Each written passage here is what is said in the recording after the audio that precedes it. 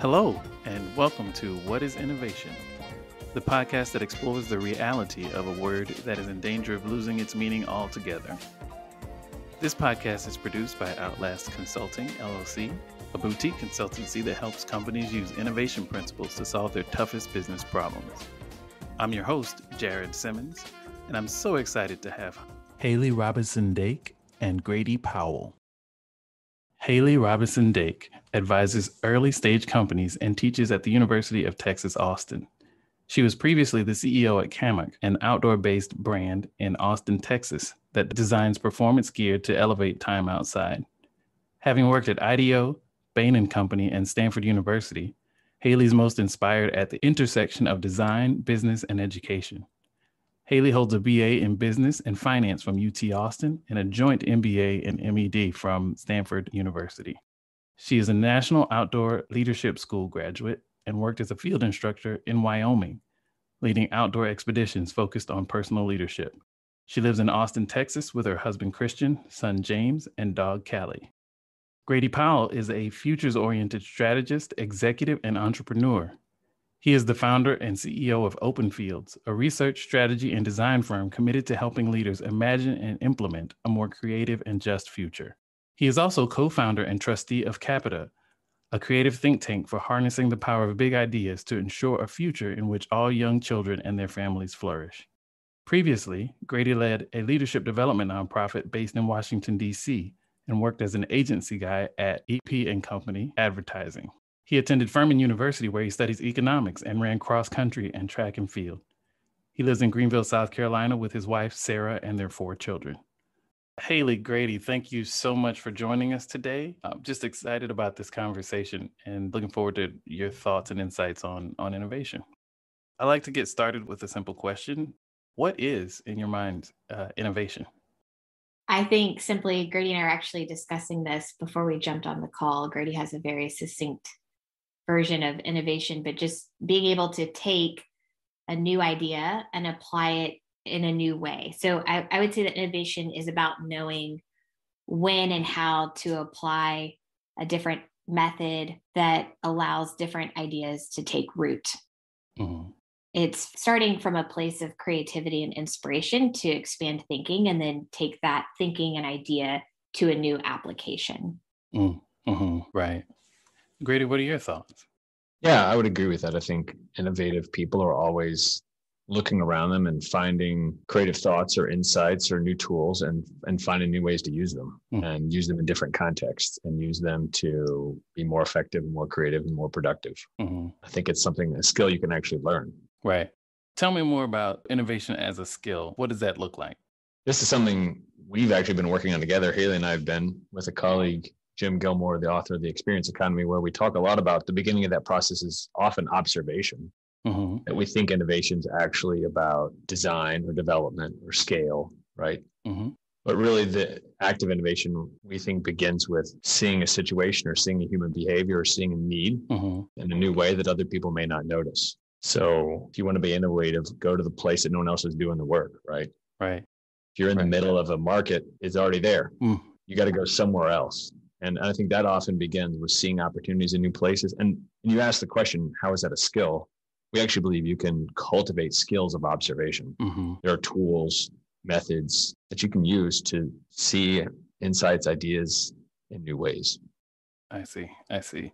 And is this something that if I wanted to learn to be more innovative, so you think there's kind of 2 schools of thought. Some people think there are these sort of genius innovators, the Tesla, Einstein, Henry Ford, solo individual genius innovators.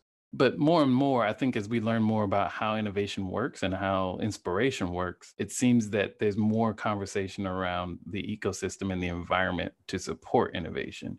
As you talk about it as a skill and, powers of observation, it sounds like you might have more of a view in the latter sort of camp. In your work, have you come across a lot of attributes around, what it takes to be an innovative person, or is it really more of a learnable skill set? Haley, what do you think about that? I think it's absolutely a learnable skill set. One of the things that we've been exploring in our class is how you engage in the creative process. And Grady mentioned observation is a really great starting place.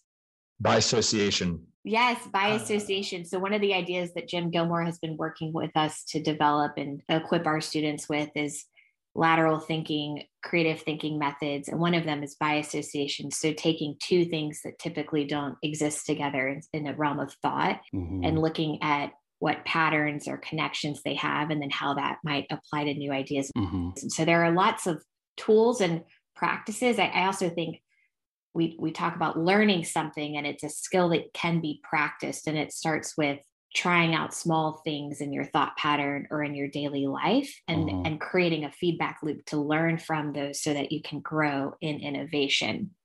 And when we talk about, you mentioned the two types of innovators, Tim Brown, who was one of the leads at IDEO, he breaks down innovation into several different categories. And most of the innovation that we see, which I think is accessible to most people, is incremental innovation. It's the innovations that are taking existing ideas and applying them to existing audiences, but it's new in the nature that it hasn't been done before. And the ones that you mentioned, like Henry Ford, that often has a quality of invention. And I would say, Tim Brown would say that's like revolutionary innovation. That's something that's a total category changer. And so how can we start to push out, as most of us, I think, are more inclined to incremental innovation and gain the skills to be revolutionary innovators? And I think it takes a lot of work and practice and discipline around building those creative capacities. What do you see as the relative value? I mean, I know there's a star quality to the revolutionary aspect of innovation, but can incremental innovation be as valuable as these revolutionary innovations? Define valuable. Right. My instinct would be to say absolutely. Are we thinking of value in terms of scale or the kind of delta of impact? But I think when there is a lot of value that can be generated from small innovations in the well-being of families, communities, how you operate your household. There's so much value that can be generated from things that may not be considered revolutionary. Right. Yeah, I would agree with that. Grady, what are your thoughts on that? Yeah, real quick to go back to your previous question.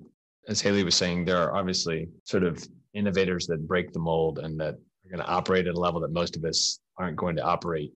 But even those folks are never alone, right? And I think we definitely are of the mindset that doing something new, breaking into a new space, sharing a new idea is always an act of vulnerability in a way. It's an act that takes a lot of courage and stamina. And anytime you're surrounded by a community that's going to encourage that and celebrate the small wins you make along the way and keep asking you questions and keep reminding yourself of who you are and what your purpose is, that's always going to, I think, be critical to sustaining that kind of creative thought. We were talking about incremental versus revolutionary innovations and what relative value of the two types. Yeah, that's a good question. Is the invention of the vaccine more revolutionary, more impactful than the invention of the COVID vaccine? Right. That's an interesting question. Another thing that's really interesting, this is Kevin Kelly in his book, What Technology Wants, talks about sort of the evolution of technology, and a lot of innovation is sort of inevitable in a way, right? There are existing technologies and experiences, and the whole thing's an ecosystem in a way, right? All these technologies and advancements are evolving, and we all play smaller roles than we like to imagine. Right. If Louis Pasteur hadn't invented pasteurization, which expands life expectancy in the US exponentially, right? Somebody would have done it. Right. Not because Louis Pasteur was the only genius who could ever figure that out, but because we're all in an ecosystem where ideas are advancing, technology is advancing, and we get to participate in that, right? Right. And obviously, certain people have access to those communities and that type of education and the kind of tools and resources that it takes. But in some ways, it's freeing to imagine that our job is sort of show up as ourselves and show up with the voice that we've been given. And I don't know that we always have to worry about or can even control the type of impact we're going to have in that context. Interesting. Yeah, sort of freeing yourself from the burden of expectations around outcomes and impact.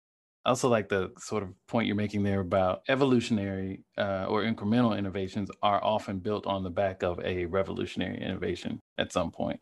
You talk about COVID being a vaccine, but the whole protocol and concept around vaccines and the invention of the first one was a revolutionary thing. I hadn't really thought about that sort of ordering of those types of things before. That's a great point.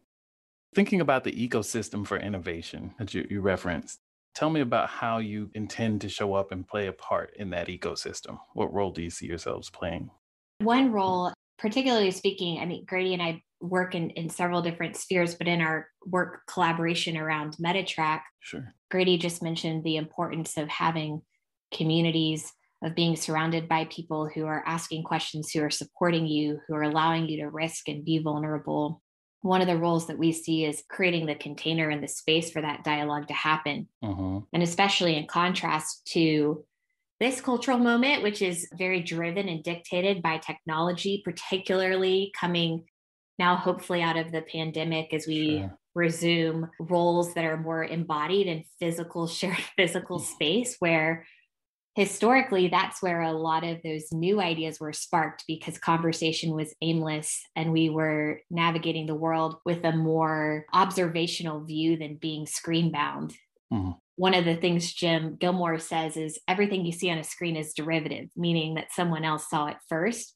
And it's important as innovators that we are able to see and adopt new sight for what's out our windows and to be grounded in a reality. And so how do we encourage people to go from where they're at in front of their screens and have new sight for the world, and also create space and place for people to have those conversations and to be able to encourage each other towards those insights, because learning happens with other people and from other people. And so one of our roles as educators in that sense is creating that environment. That makes sense. Well said. Do you want to give people one or two sentences about MetaTrack to put that in a bit of context? Yeah, I'll give it a shot. We started MetaTrack because I think Haley and I have both had experiences where we've been in communities with people who love to learn, who were willing to ask big questions about their lives and their purpose and their impact, and who love to learn for the sake of learning. This wasn't in order to scale a company or sell a business or to get a degree, or it was actually sort of approaching life with a very entrepreneurial attitude, right? And I think we were encouraged and taught, like, once you see your whole life in that way, the amount of energy and creativity and freedom and motivation that comes from understanding you can do things in new ways. You don't have to follow what's always been done. Right. You can find a lot of meaning and purpose wherever you are. You're not really stuck. There are ways to build and to create and to generate communities and meaningful experiences wherever you are. Once you begin to sense that and taste it, it's just something that's infectious, something you want to share, something you want other people to understand and see. And when they do, man, it's so motivating. It just happens with our students, Haley. It happens with my clients. When they have that aha moment that, wow, I've got permission to be creative here. I thought there was only one way. There's actually lots of ways. Those moments where people just feel release and see possibility and all of a sudden are given a little bit of encouragement to pursue it, it's really motivating. And that's really what MetaTrack's been about. It's been creating that kind of environment that Haley was describing, that kind of community. Especially early on, we've really been focused on young professionals because we feel like so much of the education system right now has narrowed their educational experience. In a lot of my work, a lot of people I work with talk about cradle to career. We're trying to build this whole pipeline that moves kids from early childhood development into pre-K. And so they're kindergarten ready. And so they have third grade reading scores. And so they're hitting their, all the way down the line until they get a great job. Sure. And I think a lot of talented young people get a great job and then they're like, so what? Yeah. And in some ways, this has been about creating a community around people who have found themselves in that position and reigniting a passion for learning in their lives. Grady, to continue from that, there's the so what, but also the now what. And once you've been part of an education track that, kind of get spit out the culmination of your first job, and then you realize there's an expansive set of choices beyond that you'll need to navigate. How do you equip people to take ownership of both their learning and their career journeys from a place of agency, self-understanding, and perspective that can really influence how they then engage and build as contributors and leaders in their respective spheres, whether that's staying in their job or thinking about what's next? And so MetaTrack is really, how do we equip people to be lifelong learners as a process? Because that process then can have impact wherever you want to direct it, whether it's your career or the building and scaling of a company, but getting really curious about the process of being a learner and growing your creative capacities. Because so often we're focused on the outcome, but you don't focus as much on the process and practices that you need to cultivate as a person to drive those outcomes, irrespective of the sphere you're in. Because one of the things we realize is that nowadays work and careers will be more fluid than ever. Right. And people will need to have the skills and the self-awareness to navigate that really thoughtfully and intentionally. So as we focused on the young professional audience out of the gate, we want to support those individuals to do that, to make decisions creatively, thoughtfully, intentionally, and with meaning and purpose. Well said. If MetaTrack existed when you graduated from high school or college, do you think your path would be different?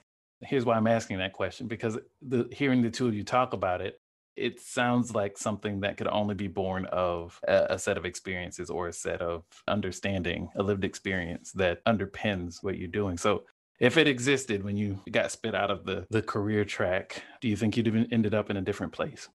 I'll give you a quick answer to that, Jared. My experience was that I did have that experience. I mean, that's actually what I'm trying to share. I'm afraid other people don't have it. So I spent 4 years in college. I didn't think about my career hardly ever. I wasn't at college to get a job. I also am of basically the last generation of college students. I didn't have a cell phone in college. I didn't have Facebook in college. I had just gotten my first email address. Right. I did not spend college looking at a phone, worrying about what people thought about me or my posts. Like, I spent college taking the bare minimum of my major and taking as many electives as I could in all different types of experiences. I had a close group of friends that we did all kinds of independent work at school. We invited speakers to campus. We created conversation groups and book studies. We went on our own trips that we designed. We got research grants to pursue projects we designed together. And it was all out of a love and passion and curiosity and it was a huge opportunity that we were afforded to do that. Sure. And I just see more and more people don't understand that experience. They feel isolated. They feel pressured. They have a lot of anxiety. They feel like their job is to be productive. Right. And those are questions I didn't feel the same pressure around. Part of that's from my upbringing and the way my parents believed in education and what they taught me. Part of that was the experience I had. And part of it is the world that we were in. Sure. There's a little more safe time. It felt a little more safe, felt a little bit more open. There were still a lot of things that had not come to the surface that we needed to deal with, but it gave me a grounding now to pursue all kinds of things in my career that I never would have otherwise. I have a space to think and act and speak that's outside of this career engine. I see. I cultivated a lot of that space prior to my career, and that sustained me and helped me be more creative throughout my career. That was a beautiful answer, Grady, and made me rethink my initial instinct. It's hard to say, right? Because, the beauty of hindsight and imagining a different future had you known something at a certain point. Sure. I do think that my experience with what Grady just described happened after college, later in my 20s, when I took several risks to do very intensive learning experiences, one in wilderness education, one the leadership and theology fellowship where I first met Grady, and then graduate school. I moved 8 times in my 20s and had a number of experiences that have informed what we both desire to bring to bear through MetaTrack. I do think what would have changed for me had I experienced and been exposed to some of these ideas earlier is probably my orientation towards work and how I perceived my role in how I was to contribute and pursue career and work.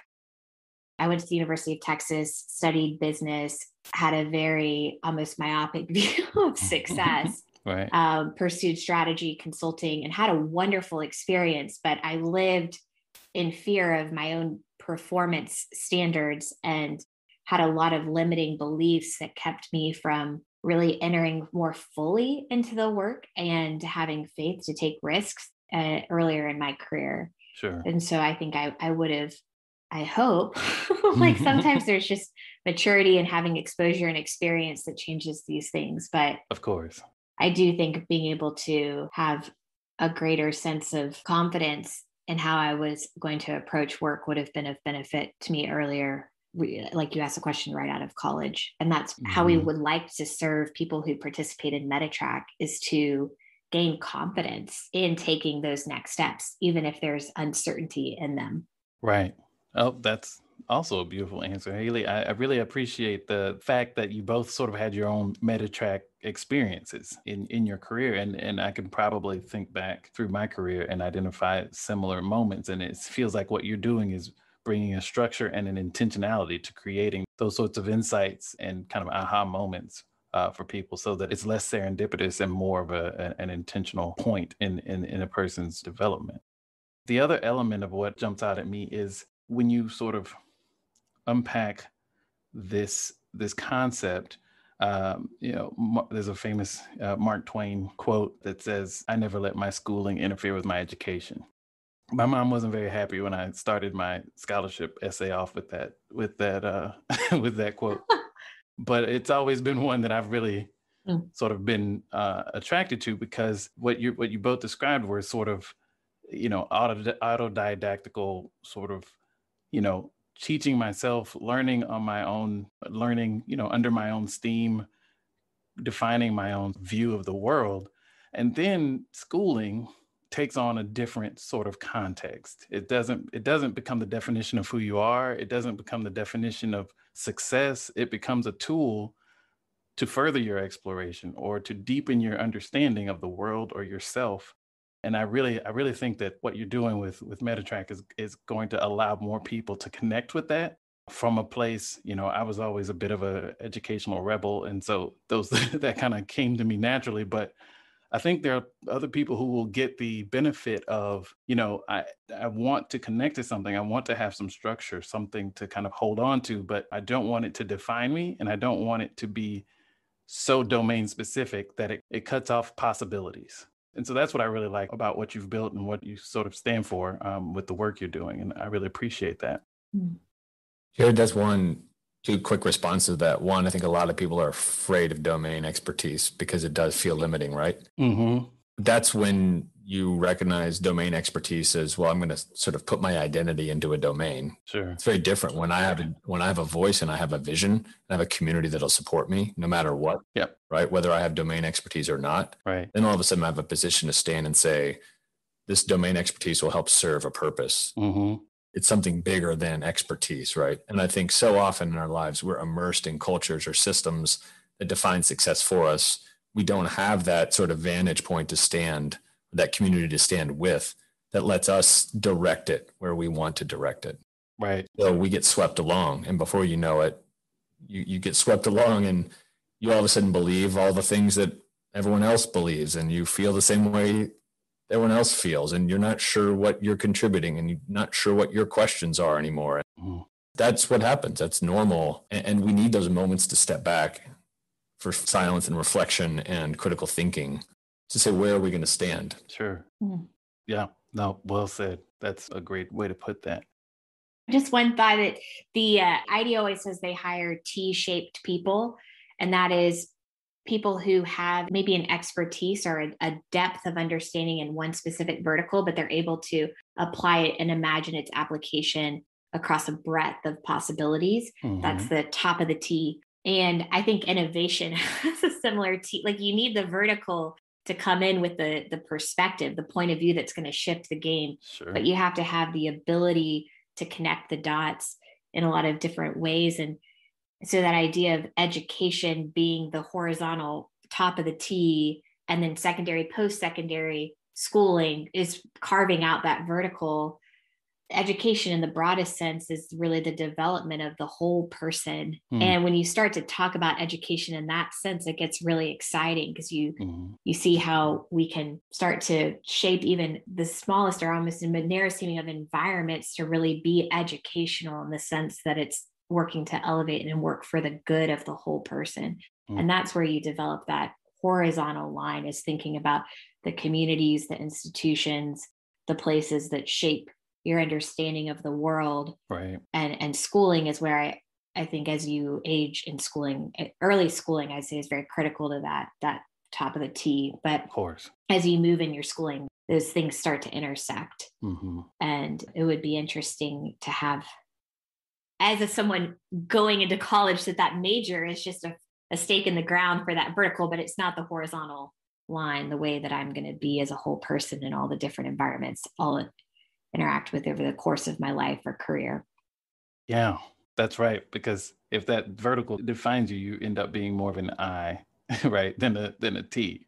Mm. It can dampen the effect of even the broad experiences. I've seen people go through, very expansive experiences, building houses in third world countries and, doing all these things. And they come back and they're not necessarily that different in their day-to-day lives, because you don't broaden out into that T just through experience or just from having, seen or heard something. You have to allow yourself to be affected or changed or impacted by it. Mm.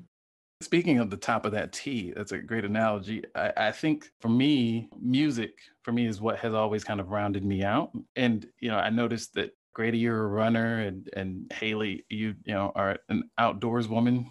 As you all were talking about the coming away from the screens and things like that, running and outdoor expeditions and things like that, by definition, take you away from those screens and sort of the limiting sort of aspects of things. I wonder if you could talk about the role of those types of experiences in how you view the world and maybe innovation a bit. I love that question. I love that question too. And I know I'm going to love Grady's answer. Grady, you've been sharing how you've reconnected with running lately in a really powerful way. Yeah. It's been great. I remember a time in high school, Jared. I grew up in rural Western Pennsylvania, and it was a cold, snowy winter like they always are up there. And we were out for a long run after school one day, and we're on back roads. It's just snowpack everywhere and snow as far as you can see, right? Right. And we're in the woods on these back roads, and I remember we come around a corner, and there's 3 deer in the road, and they see us and kind of freeze and then bound up off this hill into the woods, right? Unbelievable. And we just kind of look at each other like, wow. And we run up to where they ran off the road, and what's there in the snow are their tracks. Right. We're like, let's go. Right off the trail, we climbed a fence, and we followed those deer through. We probably ran 2 or 3 miles through the middle of the woods. We ran down by a river, and we saw their path along the river. We found a way across it. Our goal was just to see the deer again. Right. Yeah. And we didn't know if we would. They're way out in front of us, but we could follow their tracks. And so I just then remember cresting this hill one time quietly on this run and just looking down into the field, and we saw them again. Wow. And just the exhilaration of that, right? That for me was one example of running that it was pure curiosity. It was just joy. We're following the tracks. Let's see where they go. Let's see where this adventure takes us, right? And so a lot of running is like that for me. I don't wear headphones when I run. I don't want to hear music. I want to hear what's in the world, I think learning is a physical activity that when my body is active and my blood is pumping and my muscles are flexing, it gets me thinking and feeling in different ways, and it opens my spirit and my mind up. And long distance running allows you to get into a rhythm and to a pace, and you can lose yourself in that process, right? And I think that's where some of my deepest sense of peace comes from, and a lot of where creative thinking comes from. I let go of all the expectations, and all of a sudden, things that interest me or the things that are important to me can kind of rise to the surface. Mm-hmm. And as they do, they mix and mingle in new ways. And I end my runs feeling great and feeling at peace and having seen the world in a new way. And it's often the source of just a lot of joy and curiosity in my life. Oh, thank you for that. I have the deepest admiration for runners, particularly long distance runners, being a non-runner myself, but an admirer of those things. And that element of curiosity and exploration and connection to yourself physically, but also connection to the outside world. Grady, you almost made me think about taking up running. So that is the deepest compliment I can pay you, my friend. That's so good. Likewise, I was thinking of moments that I've been running when I've spent time in the wilderness. The story you told just brought me back to a lot of beautiful moments. 2 things. And one, Grady, from your comment of the running, it allows certain things to rise up in you, and the power in that made me think of connecting to my wilderness experiences and how they've shaped and informed my being in the world. my husband and I had this realization because he loves to go to the wilderness alone. And I have often pursued my time outdoors with others. And one of the things we were just exploring that contrast and that difference. But in my experience in guiding and being part of groups that have done extended time in the wilderness. So my leadership training was 90 days in the Wyoming wilderness from February to May of 2011, which involved a lot of snowpack initially and a lot of cold nights for a girl from Texas. 90 straight days? 90 straight days. I think there was a 3-year period where I'd spent almost 1 year of nights camping outside. Wow. So I did 90 days. I'll come back to that in a second, but fast forward a couple of years, I was leading high school girls on 20-day expedition in the Wyoming wilderness. And these girls were 13 to 16, maybe a little older than that. It was the most humbling leadership experience I've ever had. But they showed up that first day and they were in their teenage years from just such different backgrounds and sets of circumstances. And even in their development, from being fully adorned in makeup to braces and the full gamut. And after 21 days, we were hiking out to where we were going to get picked up by the bus. It was the very end of the trail. And we were all singing Lord of the Rings covered in, the stink of 20 days outdoors. And there had been such a unifying element of this time together where so many of the perceived and in some ways real barriers and differences between these women at this young age had been slowly broken down, but also just even eliminated by our environment and walking into an environment where we shared on a day-to-day basis the very same basic needs in a very visceral way in our face. Like we needed shelter. We needed to eat.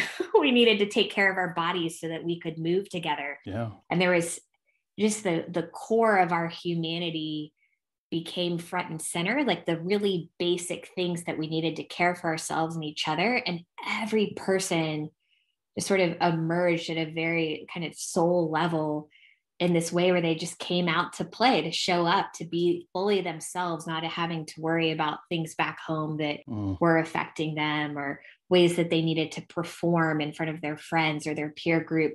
And it was a very freeing way of getting to taste what's possible for how we might live together and how we might experience one another. And that's always what's drawn me into the wilderness, is eliminating a lot of the barriers in a way that unifies us so we can experience each other, where those things are rising to the surface, as Grady put it. Sure. And then the second thing that I've loved about the wilderness, maybe more as when I come from it, is that creating that point of contrast has helped me to see myself and the world more clearly. Os Guinness is a theologian, author, friend of Grady and I's, and he said one time, and I'll never forget, he has a very thick British accent, which I won't try to impersonate here, but he said, contrast is the mother of clarity. And so many times when I've been in the backcountry for 2 to 3 weeks and I come home, I see things about the place I'm going to that I would have never seen before. And that has given me a lot of perspective, which I have benefited from. And how do you take those perspectives and those aha moments and translate them into new environments? So a very concrete example is I spent 24 days in the desert of Utah, could not wait to take a hot bath, got home, filled up my bathtub, and all of a sudden felt this sinking feeling that was weeks worth of drinking water. That I had to seek out water holes in the desert and purify. And I had a new perspective on water that I didn't have before. And that contrast helped me see that more clearly. That's a great example.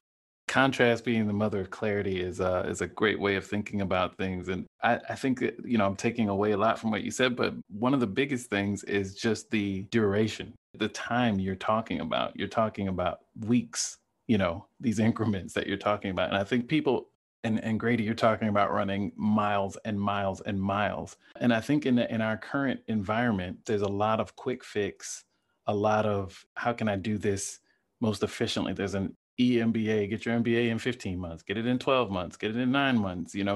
all these other, start a business in 3 easy steps.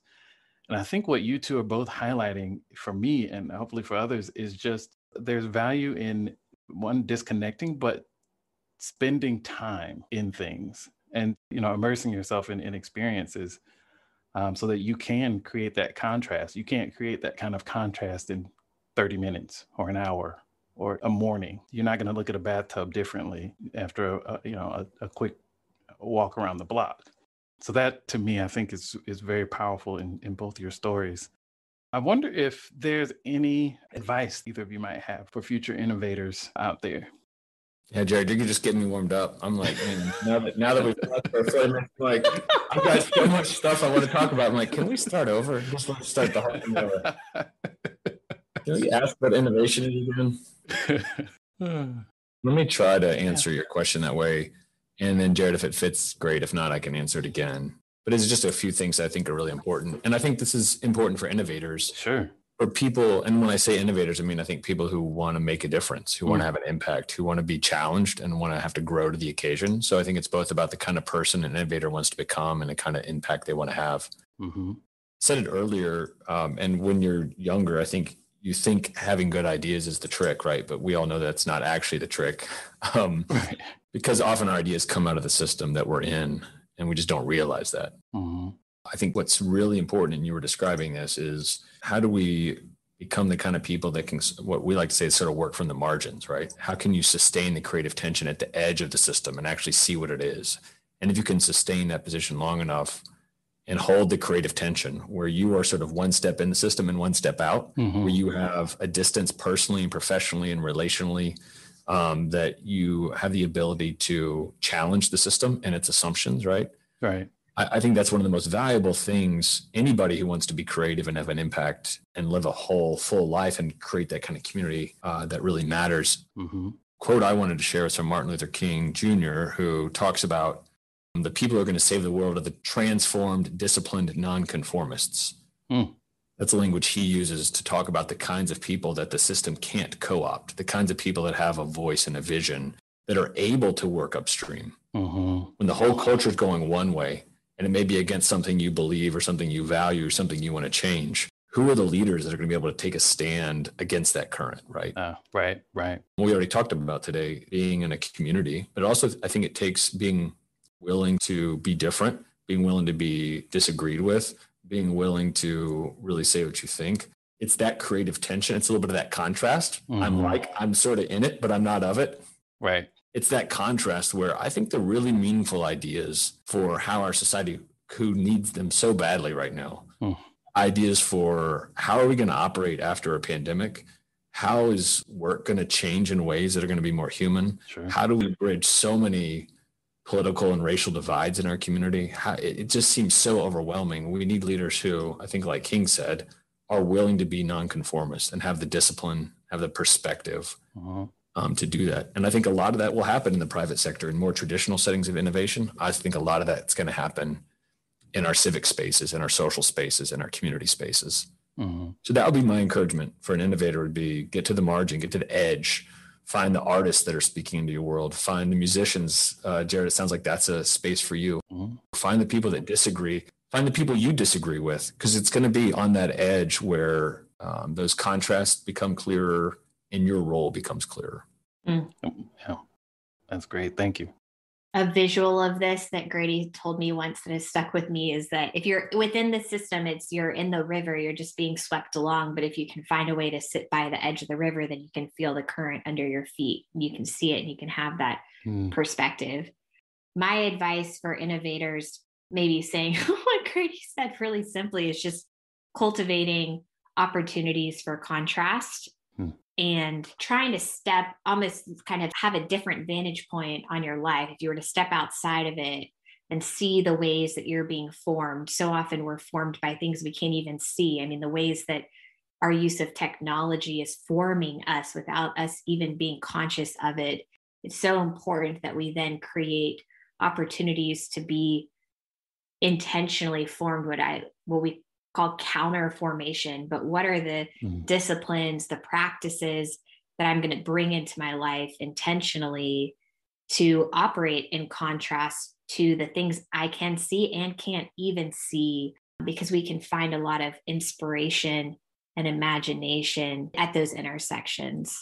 Mm-hmm. And so if I'm spending my whole day talking on Zoom, that might look like once a month having a day of solitude or silence where I don't speak and I go on a walk or I read. And that is in contrast to the norm in my life. But that's where we get refueled, where we can find rest, and where our imaginations can gain new capacities for the type of innovative work that's going to be required to make the changes we need to see in this world. Wow. Thank you. That's great advice for innovators and great advice for me personally. So thank you both for that. I appreciate your time, and so exciting to reconnect with you, Haley, and to meet you, Grady. Since we're kindred spirits. I really want to thank you both for being on today, and look forward to staying connected. And hopefully maybe we can have you guys back to cover all those things that went off in Grady's head that that we didn't get to today. But thank you both for your time. I appreciate it. Thanks for having us, Jared. This was a blast. Likewise. Yeah, thanks, Jared. This has been a really good time. We really appreciate it. All right. Take care.